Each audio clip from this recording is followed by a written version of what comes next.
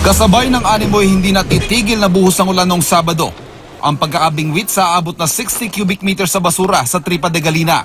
Ang Tripa de Galina ay isang estero na may pumping station. Kaya sa unang tingin, tila malalakaran mo na sa kapal ang mga inaanod na basura.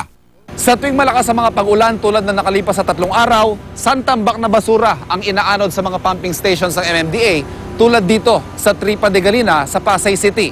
Sinasala ito sa mga conveyor sa ito para hindi makabara sa mga pump na siya nagpapahupa ng mga pagbaha. Pero madalas, bumabara ang mismong pangsala dahil ang mga nakukuhang basura tulad nito, refrigerator, troso at isang buong supa.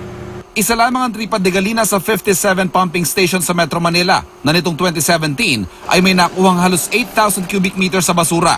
Isa rin ito sa pinakamalaking pumping station sa Kamaynilaan. Kung sobra naman ang daming basura ng pumping station, yun nagiging problema natin. Kailangan matanggal muna o masala lahat ng basura bago tayo makapagbomba.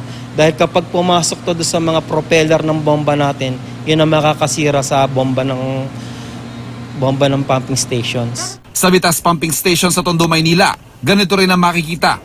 Sandamakmak na basurang plastik, kahoy at sako.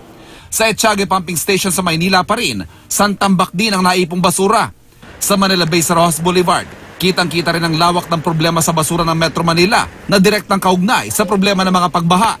Ayon sa MMDA, malaking bagay ang mga pumping stations dahil ang mga ito ang nakakapagpabilis ng paghupa ng baha sa pamagitan ng paghigop ng tubig ulan o baha palabas sa mga ilog gaya ng Pasig River. Itong mga pumping stations natin, hindi ito magsasabing mawawala ang baha. Dito lang, kung dati unaabot ng 12 hours overnight ang isang kalsada para madaanan, ngayon dapat ang target namin 2 to 3 hours, ma-pump out na yung mga tubig para maging passable na. Ang problema, hinihinto nga namin because of this garbage. Kaya naman kung babarahan at sisirain ng mga basura ang mga pumping station, huwag na tayong umasa na hindi tayo babahain tuwing bubuhos ang malakas sa ulan. Mungkahi ng ahensya, dagdag pumping stations pa. Ipinunto rin nila na responsibilidad ng mga lokal na pamahalaan ang paglilinis sa mga estero at waste management, pero tila inaasa na raw sa MMDA ang problema.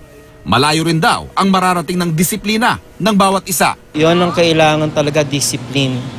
Dapat ultimo sa maliit hanggang sa pinakamalaking basura, wag nating itatapon kung saan-saan. Ivan Mayrina, GMA News.